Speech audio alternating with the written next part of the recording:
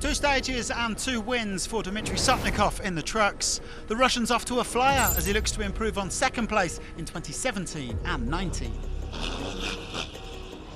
There were some complicated dunes, 2 or 3 levels, but we started first, and all the day we pushed the first, tried to be exact in navigation.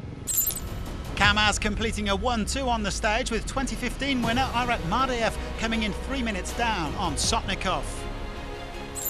SIARHEI VIAZOVICH was another 3 minutes back in 3rd on the day, but he's now 2nd overall for the MAZ-SPORTAUTO team. His young protege Alexei Wisniewski had a tough opening stage, losing 1 hour and 20 minutes. A much cleaner run today in 4th. Martin Matchik had issues with steering and was overtaken by the KAMAZ, but no blues for the man in the big yellow truck. He was happy to follow the Russians all the way home.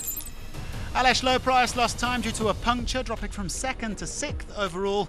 The experienced Czech unable to match the Belarusians of MAZ on the day.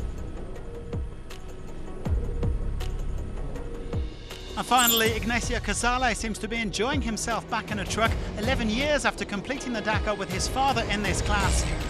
The 3-time quads winner 7th overall ahead of his teammate Martin Soltis.